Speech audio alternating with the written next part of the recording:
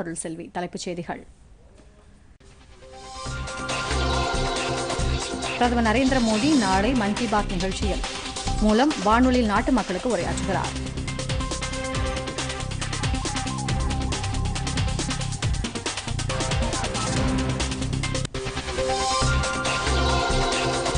Corona தொற்று பரவலை கட்டுப்படுத்தும் நடவடிக்கையாக சென்னை உட்பட 3 மாநகராட்சிகளில் நாளை முதல் 4 நாட்களுக்கு முழு ஊரடங்கு. திருப்பூர், சேலத்திலும் 3 நாட்கள் முழு ஊரடங்கு அமல். தமிழக அரசு அறிவிப்பு.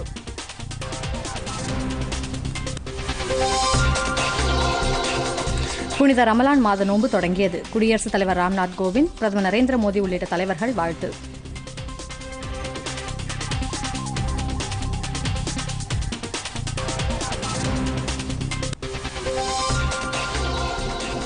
கொரோனா தொற்றால் இந்தியாவில் பாதிக்கப்பட்டோர் எண்ணிக்கை 24,506 உயர்வு. 5,000க்கும் மேற்பட்டோர் குணமடைந்து வீடு திரும்பினர்.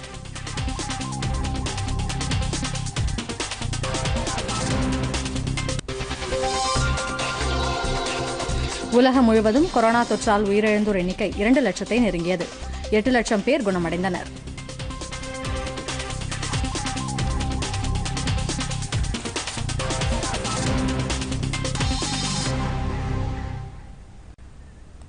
விரிவான செய்திகள். பிரதமர் நரேந்திர மோடி மன் கி பாத் நிகழ்ச்சியின் மூலம் வானொலியில் நாளை நாட்டு மக்களுக்கு உரையாற்றுகிறார். அகில இந்திய வானொலியில் ஒலிபரப்பப்படும் மன் கி பாத் நிகழ்ச்சியின் மூலம் ஒவ்வொரு மாதமும் நாட்டு மக்களுக்கு உரையாற்றுகிறார். மத்திய அரசின் கொள்கைகள் மற்றும் திட்டங்கள் குறித்து அவர் மக்களுக்கு எடுத்துரைத்து வருகிறார். இந்நிலையில் 64வது மன் கி பாத் நிகழ்ச்சியில் நாளை பிரதமர் நரேந்திர மோடி மீண்டும் நாட்டு மக்களுக்கு உரையாற்றுகிறார். அகில இந்திய வானொலி மற்றும் தூர்தர்ஷன் தொலைக்காட்சியில் இந்த நிகழ்ச்சி ஒலிபரப்பாகிறது. www.newsonair.com என்ற இணையதளத்திலும் நியூஸ் ஆன் ஏர் என்ற கைபேசி செயலிலும் மன் கி பாத் நிகழ்ச்சியை பொதுமக்கள் காணலாம். அகில இந்திய வானொலி, தூர்தர்ஷன் செய்திகள், பிரதமர் அலுவலகம் மற்றும் தகவல் மற்றும் ஒலிபரப்புத்துறை அமைச்சகத்தின் யூடியூப் சேனல்களிலும் இந்த நிகழ்ச்சியை காண முடியும். ஹிந்தியில் ஒலிபரப்பப்படும் இந்த மன் கி பாத் நிகழ்ச்சி உடனடியாக பிராந்திய மொழிகளிலும் மொழிபெயர்க்கப்பட்டு ஒலிபரப்பப்படும். நாடு முழுவதும் ரமலான் பண்டிகை நோன்பு இன்று தொடங்கியது. இஸ்லாமியர்களின் ஐம்பெரும் கடமைகளில் ஒன்றான புனித ரமலான் மாதத்தின் 1 மாத கால நோன்பு பிறை தெரிந்ததால் இன்று நாடு முழுவதும் தொடங்கியது. கொரோனா தொற்றை முன்னிட்டு நாடு முழுவதும் தற்போது ஊரடங்கு உத்தரவு நீட்டிக்கப்பட்டுள்ளதால் இந்த ஆண்டு ரமலான் மாத நோன்பையும் தொழுகையையும் இஸ்லாமியர்கள் வீடுகளிலேயே கடைபிடிக்க வேண்டும் என்று மத்திய அரசு அறிவுறுத்தியுள்ளது.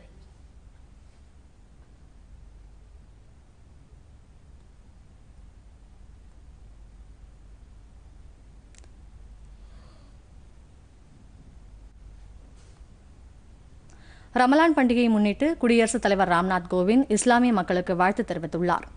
இது தொடர்பாக அவர் வெளியிட்டுள்ள வாழ்த்துச் செய்தியில், நாட்டில் உள்ள இஸ்லாமியர்கள் அனைவருக்கும் தாம் ரமலான் வாழ்த்துக்களை தெரிவித்துக் கொள்வதாகவும், ஒழுக்கம் மற்றும் கட்டுப்பாடுகளுடன் ரமலான் பண்டிகை தொழுகையை கடைபிடித்து கொரோனா தொற்றை முறியடிப்போம் என்றும் கூறியுள்ளார்.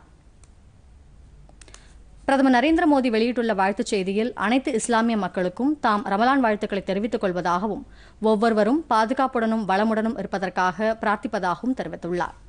புனித ரமலான் மாதம் நமக்கு கருணை, மனிதநேயம், இரக்கத்தை கொண்டு வரட்டும் என்றும், கொரோனாவுக்கு எதிரான போரில் வெற்றி பெற்று ஆரோக்கியமான பூமியை உருவாக்குவோம் என்றும் பிரதமர் குறிப்பிட்டுள்ளார்.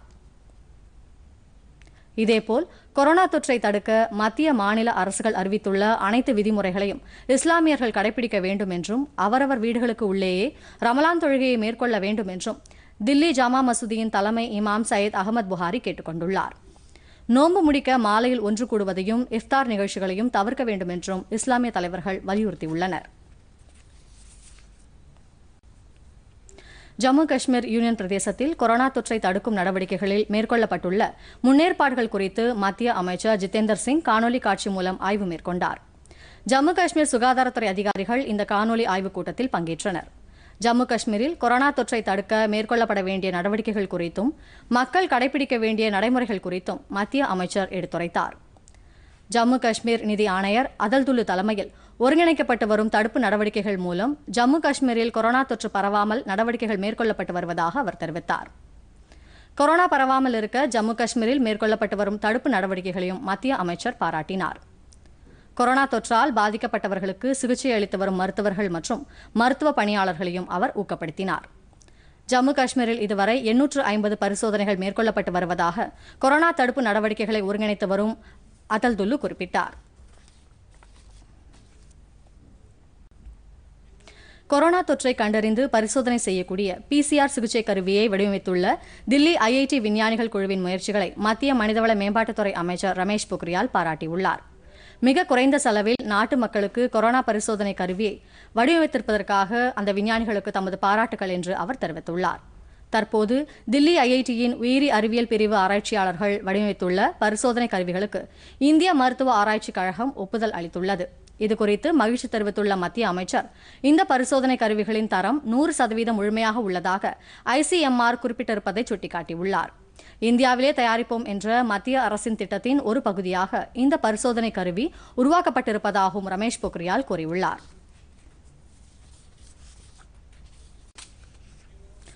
கொரோனா தொற்றால் இந்தியாவில் பாதிக்கப்பட்டோர் எண்ணிக்கை இன்று காலை நிலவரப்படி 24,506 உயர்ந்துள்ளது. தொற்றுக்கு இதுவரை 775 பேர் பலியாகியுள்ளனர். நாட்டில் கோவிட்-19 பாதிக்கப்பட்டவர்களின் எண்ணிக்கை 24,506 அதிகரித்துள்ளது. இன்று காலை வரை இந்தியா முழுவதும் உயிரிழப்பு 775 உயர்ந்துள்ளதாக மத்திய சுகாதாரத்துறை அமைச்சகம் தெரிவித்துள்ளது. அத்துடன் 5,062 பேர் குணமடைந்ததாக மத்திய அரசு தெரிவித்துள்ளது. இருப்பினும் 18,668 பேருக்கு தொற்று தீவிரமாக உள்ளது என்று கண்டறியப்பட்டுள்ளது.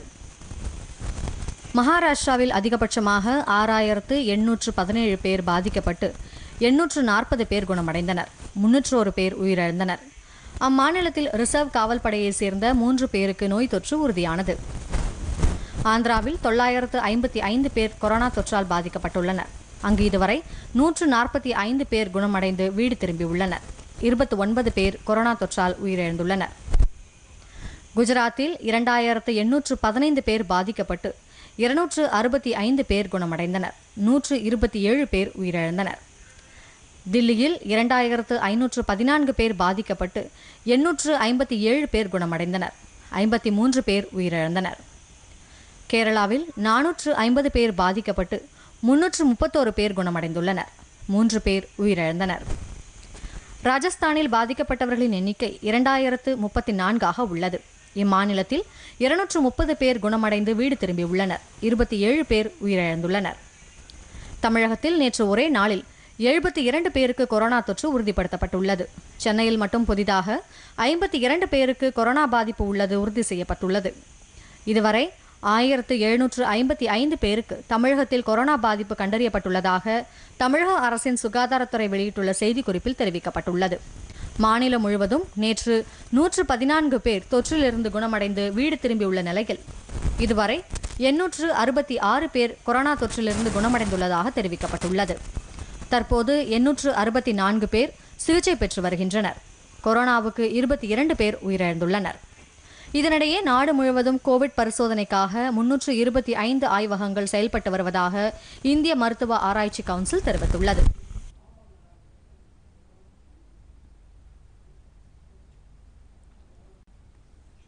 ஊரடங்கு உத்தரவால் நாடு முழுவதும் மூடப்பட்டுள்ள நகராட்சிக்குட்பட்ட பதிவு செய்யப்பட்ட சில்லறை விற்பனை கடைகளை நிபந்தனைகளுடன் திறக்க மத்திய உள்துறை அமைச்சகம் அனுமதி அளித்துள்ளது.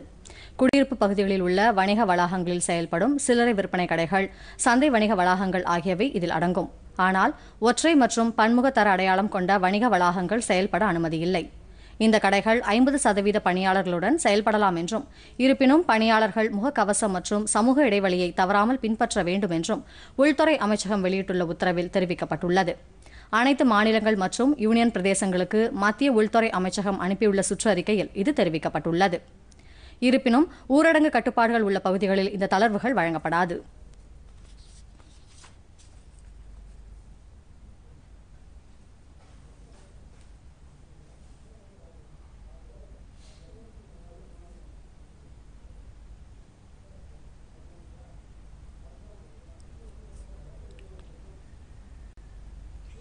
கொரோனா தொற்றால் நாடு முழுவதும் ஊரடங்கு உத்தரவு நீட்டிக்கப்பட்டுள்ள சூழ்நிலையில் காச நோயாளிகளுக்கு அளிக்கப்படும் சிகிச்சை தொடர்ந்து கிடைப்பதை உறுதி செய்ய வேண்டும் என்று அனைத்து மாநிலங்கள் மற்றும் யூனியன் பிரதேசங்களுக்கு மத்திய சுகாதாரத்துறை அறிவுறுத்தியுள்ளது. இது தொடர்பாக வெளியிடப்பட்டுள்ள சுற்றறிக்கையில் தேசிய காசநோய் ஒழிப்பு திட்டத்தின் கீழ் அனைத்து மையங்களும் முழு அளவில் செயல்படுவதை உறுதி செய்ய வேண்டும் என்று மத்திய சுகாதாரம் மற்றும் குடும்ப நலத்துறை அமைச்சகம் தெரிவித்துள்ளது. காச நோயாளிகளுக்கு சிகிச்சை அளிப்பதில் எந்தவித இடையூறுமின்றி நடப்பதை உறுதி செய்ய வேண்டும் என்றும் கேட்டுக் கொள்ளப்பட்டுள்ளது. புதிதாக காசநோய் கண்டறியப்படும் அல்லது ஏற்கனவே சிகிச்சையில் உள்ள காச நோயாளிகளுக்கு 1 மாதத்திற்கு தேவையான மருந்துகளை அளிக்க வேண்டும் என்றும் மத்திய அரசு அறிவுறுத்தியுள்ளது. இது மருந்துக்கு கட்டுப்படாத காச நோயாளிகள் உட்பட அரசு மருத்துவமனை மற்றும் தனியார் மருத்துவமனைகளில் சிகிச்சை பெறும் அனைத்து காச நோயாளிகளுக்கும் இது பொருந்தும். மருத்துவ மையத்தை அணுக முடியாத காச நோயாளிகளுக்கு நோயாளிகளின் வீட்டிற்கே சென்று மருந்துகளை அளிக்க ஏற்பாடுகள் செய்ய வேண்டும் என்று அதில் அறிவுறுத்தப்பட்டுள்ளது. உதவிகள் தேவைப்படும் காச நோயாளிகள் தொடர்பு கொள்வதற்கு கட்டணமில்லா தொலைபேசி எண்ணும் தெரிவிக்கப்பட்டுள்ளது. அதன்படி 1-800-1166666 என்ற தொலைபேசி எண்ணை தொடர்பு கொண்டால் காச நோயாளிகளுக்கு தேவையான உதவிகளை வழங்க வேண்டும் என்றும் மத்திய அரசு கேட்டுக் கொண்டுள்ளது.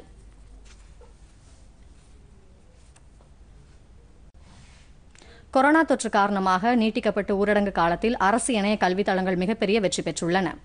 ஊரடங்கு உத்தரவால் பெரும்பாலான தேர்வுகள் ரத்து செய்யப்பட்டுள்ளன. பள்ளிகள் மூடப்பட்டுள்ளதால் மாணவர்களின் கல்வி பாதிக்கப்படாமல் இருக்க இணைய வழி கல்வித்தளங்கள் மூலம் மாணவர்களுக்கு வகுப்புகள் நடத்தலாம் என்று மத்திய மனிதவள மேம்பாட்டுத்துறை அமைச்சர் ரமேஷ் பொக்ரியால் அறிவுறுத்தியிருந்தார். இந்த இணைய வழி வகுப்புகள் மூலம் அனைவரும் நூல்கள், பாடநெறிகளின் பயன்பாடுகளை பெற முடியும். மேலும் பல்வேறு தலைப்புகள் அடிப்படையிலான இணைய வழி நிகழ்ச்சிகளிலும் பங்கேற்க வாய்ப்பு ஏற்படும். ஆசிரியர்களும் மாணவர்களும் இதில் சேர முடியும் என்பதால் வகுப்பறையில் கற்பிக்கப்படும் பாடங்களை இந்த இணைய வழி கல்வித்தளங்கள் மூலம் கற்றுக்கொள்ளலாம். இந்த இணைய வழி வகுப்புகளின் மூலம் ஊரடங்கு காலத்தை மிகவும் பயனுள்ள வகையில் செலவிடுவதாக மாணவர்கள் தெரிவித்துள்ளனர். ஊரடங்கு காலத்திலும் குழந்தைகள் வீட்டில் இருந்தபடியே கற்பிப்பதை பெற்றோர்களும் ஊக்குவித்து வருகின்றனர். நாட்டில் உயர்கல்வி ஒவ்வொரு வீட்டு வாசலையும் அடைவதை உறுதி செய்வதில் இதுபோன்ற இணையதளங்கள் ஒரு முக்கிய மைல்கல்லாகும் என்று கல்வியாளர்கள் கருத்து தெரிவித்துள்ளனர்.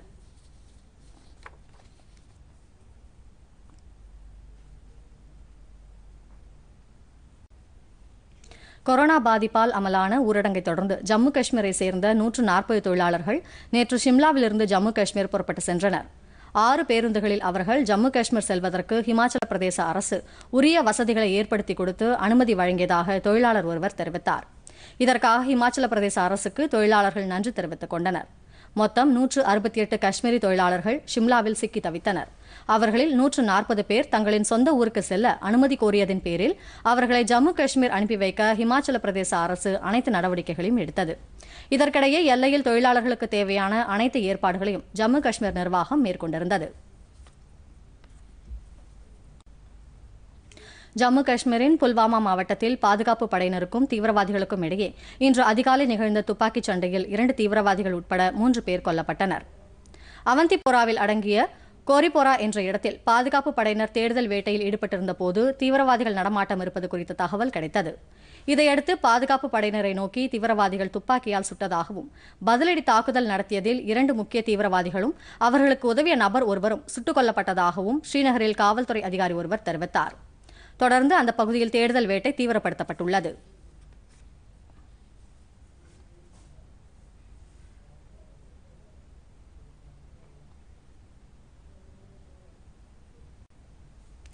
பிரதமரின் கிசான் சம்மான் நிதி திட்டத்தின் கீழ் நாமக்கல் மாவட்டத்தில் தகுதியுடைய விவசாயிகளின் வங்கிக் கணக்கில் மத்திய அரசால் 2000 ரூபாய் நிதியுதவி வழங்கப்பட்டுள்ளது.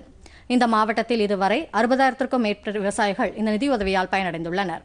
கொரோனா தொற்றால் ஊரடங்கு நடைமுறையில் உள்ள சூழலில் ஆண்டுக்கு 6000 ரூபாய் வழங்கப்படும் நிலையில் முன்கூட்டியே 2000 ரூபாய் வீதம் 59,975 விவசாயிகளுக்கு மொத்தம் 11,99,50,00,000 ரூபாய் அளிக்கப்பட்டுள்ளது. இதற்காக மத்திய அரசுக்கு நாமக்கல் மாவட்ட விவசாயிகள் நன்றி தெரிவித்துக் கொண்டுள்ளனர்.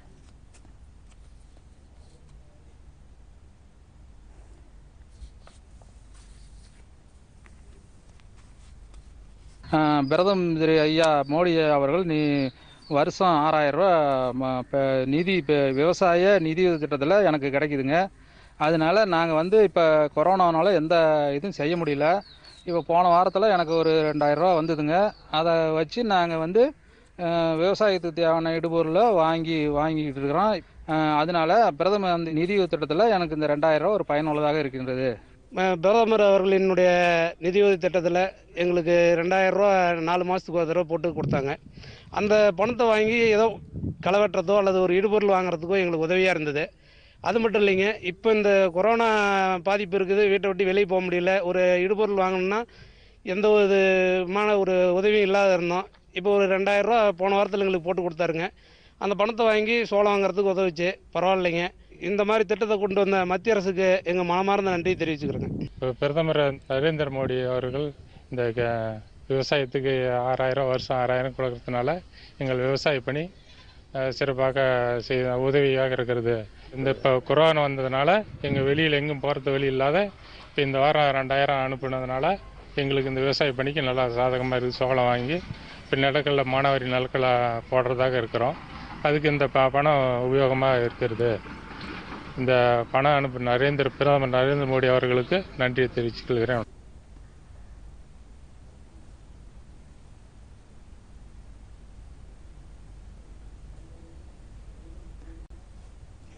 தமிழகம் உட்பட 4 மாநிலங்களுக்கு கொரோனா நோய் தொற்று பரவலை தடுக்க எடுக்கப்பட்டுள்ள நடவடிக்கைகள் குறித்து ஆய்வு செய்வதற்காக 4 மத்திய குழுவினர் அனுப்பி வைக்கப்பட உள்ளதாக மத்திய உள்துறை அமைச்சகம் தெரிவித்துள்ளது.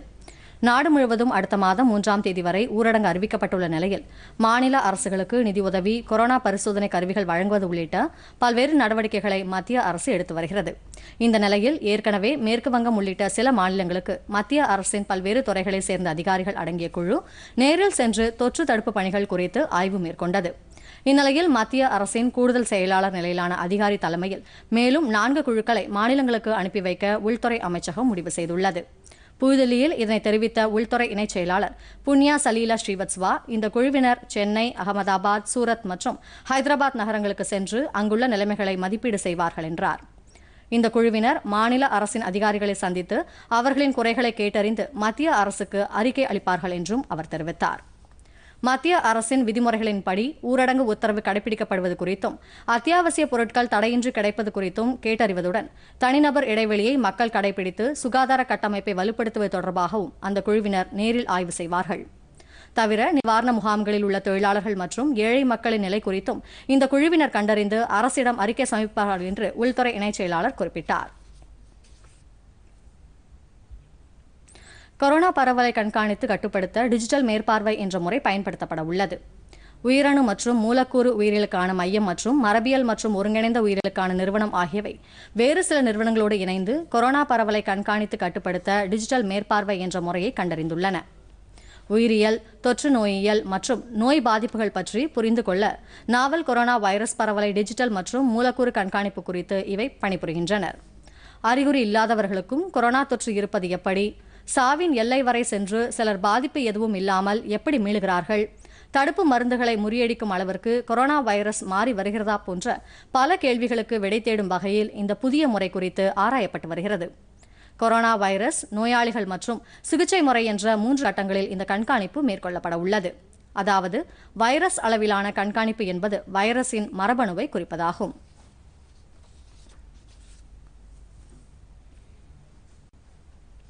தமிழகத்தில் கொரோனா தொற்று பரவலை கட்டுப்படுத்தும் நடவடிக்கையாக சென்னை உட்பட 5 மாநகராட்சிகளில் நாளை முதல் முழு ஊரடங்கு அமல்படுத்தப்படும் என தமிழக அரசு அறிவித்துள்ளது. அதன்படி முதலமைச்சர் எடப்பாடி பழனிசாமி நேற்று வெளியிட்ட அறிக்கையில் சென்னை, கோவை, மதுரை ஆகிய 3 மாநகராட்சிகளிலும் நாளை முதல் வரும் 29ஆம் தேதி வரை 4 நாட்களுக்கு முழு ஊரடங்கு நடைமுறைப்படுத்தப்படும் என்று கூறியுள்ளார்.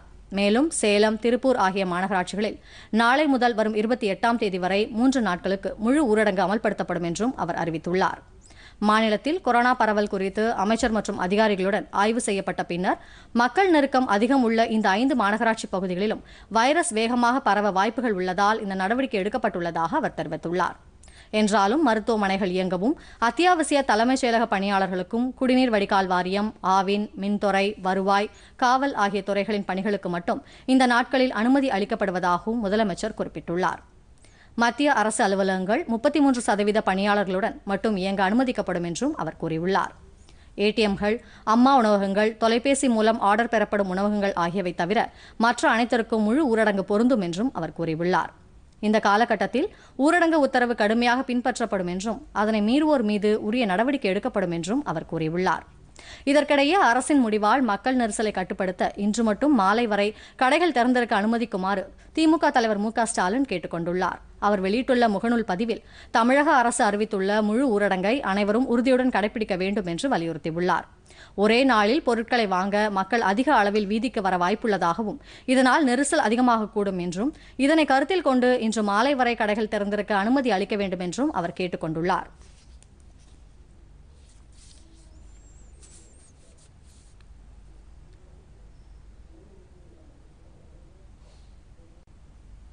தமிழகத்தில் தீப்பெட்டி தொழிற்சாலைகளில் பணிபுரியும் சுமார் 21,770 தொழிலாளர்களுக்கு தலா 1,000 ரூபாய் வீதம் நிவாரண உதவி வழங்கப்படும் என்று முதலமைச்சர் எடப்பாடி பழனிசாமி அறிவித்துள்ளார். கொரோனா தொற்றை தடுப்பதற்காக தமிழகம் முழுவதும் ஊரடங்கு உத்தரவு அமல்படுத்தப்பட்டுள்ளது. இந்த ஊரடங்கு உத்தரவால் பொதுமக்களுக்கு ஏற்பட்டுள்ள சிரமங்களை குறைப்பதற்காக தமிழக அரசு சார்பில் பல்வேறு தரப்பினருக்கும் கொரோனா சிறப்பு நிவாரண உதவித்தொகைகள் வழங்கப்பட்டு வருகின்றன. இதன் தொடர்ச்சியாக தமிழகம் முழுவதும் தீப்பெட்டி தொழிற்சாலைகளில் பணிபுரியும் சுமார் 21,707 தொழிலாளர்களுக்கு தலா 1,000 ரூபாய் வழங்கப்படும் என்று முதலமைச்சர் அறிவித்துள்ளார். தமிழகம் முழுவதும் உள்ள 1,778 தீப்பெட்டி தொழிற்சாலைகளில் ஈட்டுறுதி திட்டத்தின் கீழ் பதிவு செய்யப்பட்டுள்ள தொழிலாளர்களுக்கு இந்த நிவாரண உதவி கிடைக்கும் என்று முதலமைச்சர் எடப்பாடி பழனிசாமி வெளியிட்டுள்ள அறிக்கையில் தெரிவிக்கப்பட்டுள்ளது.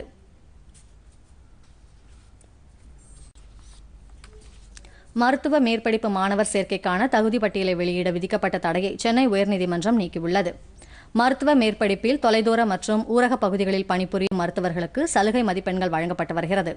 இந்த நிலையில் கடந்த 10 ஆண்டுகளாக சென்னை ஸ்டான்லி அரசு மருத்துவக் கல்லூரியில் முதுநிலை மருத்துவ நிபுணராக பணியாற்றும் அருள்ராஜ் என்பவர் சென்னை உயர்நீதிமன்றத்தில் தொடர்ந்த வழக்கில் தனக்கு சலுகை மதிப்பெண்கள் வழங்கி கலந்தாய்வுக்கு அனுமதிக்க வேண்டுமென கேட்டுக் கொண்டிருந்தார்.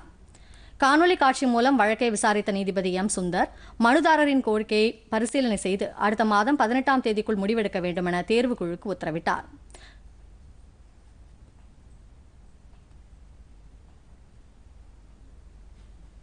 மேலும் மருத்துவ மேற்படிப்பு மாணவர் சேர்க்கைக்கான தகுதி பட்டியலை ஜூன் மாதம் 8ஆம் தேதி வரை வெளியிடாமல் நிறுத்தி வைக்க வேண்டும் எனவும் உத்தரவிட்டிருந்தார்.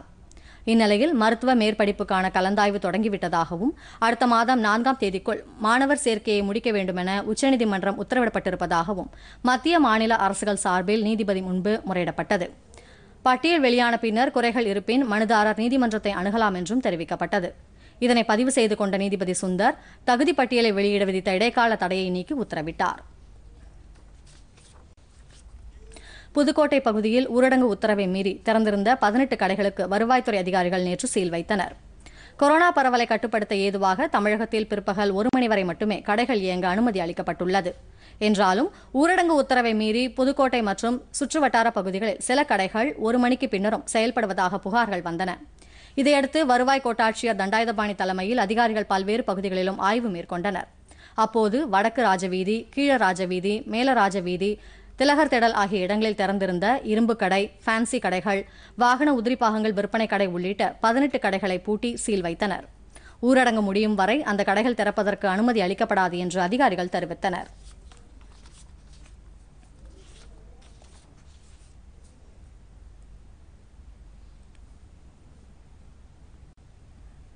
மத்திய பிரதேசத்தை சேர்ந்த 1,500 பேருக்கு கொரோனா தொற்றை கண்டறியும் வகையில் அவர்களின் உமிழ்நீர், இரத்த மாதிரிகள் பரிசோதனைக்காக புதுச்சேரிக்கு விமானம் மூலம் கொண்டுவரப்பட்டுள்ளது.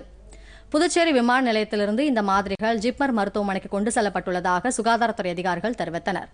கொரோனா தொற்று நோய் சிகிச்சைக்காக புதுச்சேரி ஜிப்மர் மருத்துவமனையில் வெளிநோயாளிகளுக்கான சிகிச்சை தற்காலிகமாக நிறுத்தப்பட்டுள்ளது. இந்த நிலையில் மத்திய பிரதேசத்தை சேர்ந்த 1,500 பேரின் இரத்த மாதிரிகள் இந்த மருத்துவமனைக்கு ஆய்வுக்காக கொண்டுவரப்பட்டுள்ளது.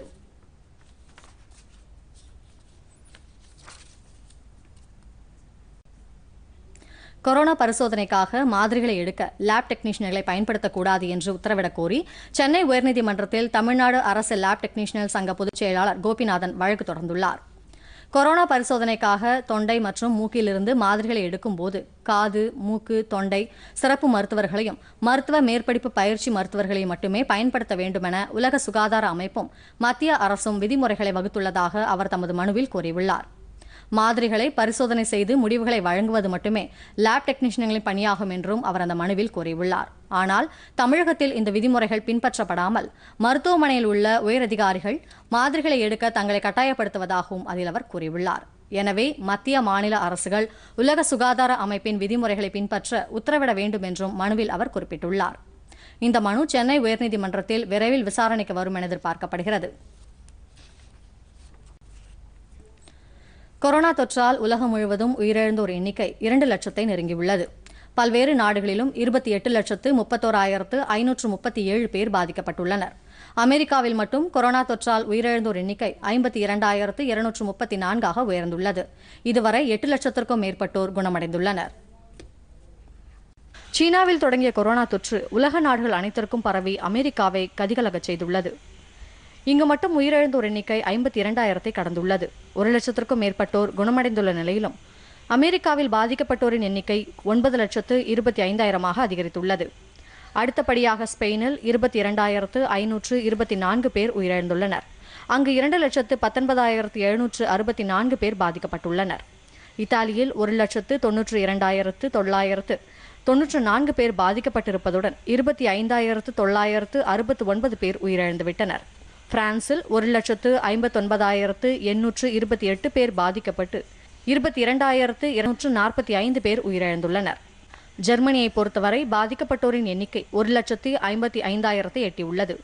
உயிரிழப்பு 5,760 உயர்ந்துள்ளது. பிரிட்டனில் 19,506 பேர் உயிரிழந்துள்ளனர். 1,43,464 பேர் பாதிக்கப்பட்டுள்ளனர். பிரிட்டன் பிரதமர் போரிஸ் ஜான்சன் கொரோனா தொற்று பாதிப்பிலிருந்து மீண்டுள்ளார். அவர் வரும் திங்கட்கிழமை முதல் வழக்கமான பணிகளை தொடங்குவார் என அந்நாட்டு அரசு அறிவித்துள்ளது. துருக்கியில் 1,04,912 பேர் பாதிக்கப்பட்டு 2,600 பேர் உயிரிழந்துள்ளனர். இதற்கிடையே பாகிஸ்தான் ஊரடங்கு உத்தரவை அடுத்த மாதம் 9ஆம் தேதி வரை நீட்டித்து அந்நாட்டு அரசு உத்தரவிட்டுள்ளது. அங்கு 253 பேர் உயிரிழந்திருப்பதுடன் 11,940 பேர் கொரோனா தொற்றால் பாதிக்கப்பட்டுள்ளனர். இலங்கையில் 30 கடற்படையினர் உட்பட 41 பேருக்கு நேற்று ஒரே நாளில் கொரோனா தொற்று உறுதிப்படுத்தப்பட்டது. இதையடுத்து அந்நாட்டில் கொரோனா பாதிப்புக்குள்ளானோர் எண்ணிக்கை 300 உயர்ந்துள்ளது. ஏற்கனவே கடற்படையைச் சேர்ந்த 29 பேருக்கு தொற்று உறுதி செய்யப்பட்டிருந்த நிலையில் நேற்று முன்தினம் மொத்தம் 38 பேருக்கு கொரோனா தொற்று உறுதி செய்யப்பட்டது. கடந்த ஒரே வாரத்தில் இலங்கையில் சுமார் 150 பேருக்கு கொரோனா தொற்று உறுதி செய்யப்பட்டுள்ளது. எனினும் மக்கள் பீதியடைய வேண்டாம் என்றும் கடற்படையினர் தேவையான முன்னெச்சரிக்கை நடவடிக்கைகளை எடுக்க வேண்டும் என்றும் இலங்கை அரசு அறிவுறுத்தியுள்ளது.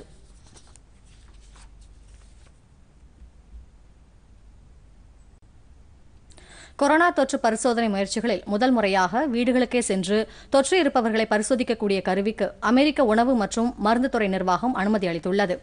அமெரிக்காவின் லேப்கார்ப் என்ற நிறுவனம் வடிவமைத்துள்ள ஃபர்ஸ்ட் டெஸ்ட் கிட் எனப்படும் அந்த பரிசோதனை கருவி மூலம் தொற்று இருப்பதாக சந்தேகிக்கப்படும் நபருக்கு அவருடைய வீட்டிற்கே சென்று பரிசோதனை நடத்த முடியும் என வாஷிங்டனில் அந்நாட்டு உணவு மற்றும் மருந்து நிர்வாகத்துறையின் ஆணையாளர் ஸ்டீஃபன் ஹான் தெரிவித்துள்ளார். மருத்துவர்களின் மேற்பார்வையில் பரிசோதனை நடத்தப்பட்டு நோயாளியின் பரிசோதனை குறித்த விவரங்கள் மின்னஞ்சல் மூலம் அனுப்பப்படும் என்றும் தேவைப்பட்டால் உரிமம் பெற்ற மருத்துவர்களின் வழிகாட்டுதல்களுடன் சம்பந்தப்பட்டவர்கள் இந்த பரிசோதனைகளை செய்து கொள்ளலாம் என்றும் அவர் குறிப்பிட்டார். சுகாதார பணியாளர்கள் போன்றோருக்கு எளிமையான முறையில் பரிசோதனை நடத்தக்கூடிய வகையில் இந்த கருவி உருவாக்கப்பட்டுள்ளதாக அந்த நிறுவனத்தின் தலைவர் ஆடம் தெரிவித்துள்ளார்.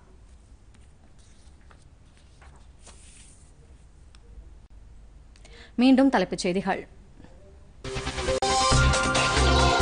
பிரதமர் நரேந்திர மோடி நாளை மன் கி பாத் நிகழ்ச்சியின் மூலம் வானொலியில் நாட்டு மக்களுக்கு உரையாற்றுகிறார்.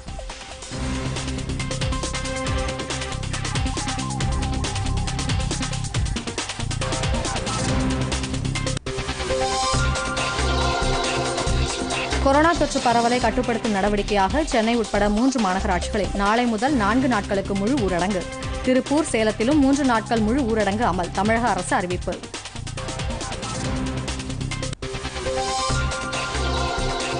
புனித ரமலான் மாத நோன்பு தொடங்கியது. குடியரசுத் தலைவர் ராம்நாத் கோவிந்த், பிரதமர் நரேந்திர மோடி உள்ளிட்ட தலைவர்கள் வாழ்த்து.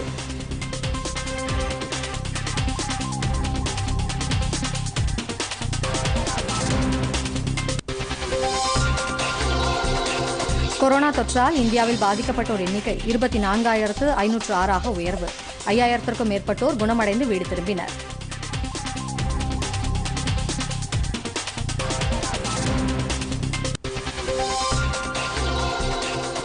உலகம் முழுவதும் கொரோனா தொற்றால் உயிரிழந்தோர் எண்ணிக்கை 2 லட்சத்தை நெருங்கியது. 8 லட்சம் பேர் குணமடைந்தனர்.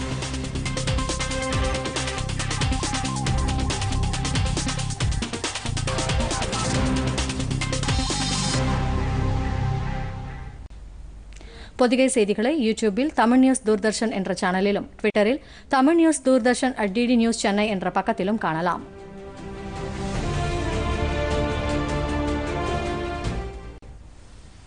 இத்துடன் செய்திகள் நிறைவடைகின்றன. மீண்டும் செய்திகள் பிற்பகல் 2 மணிக்கு. வணக்கம்.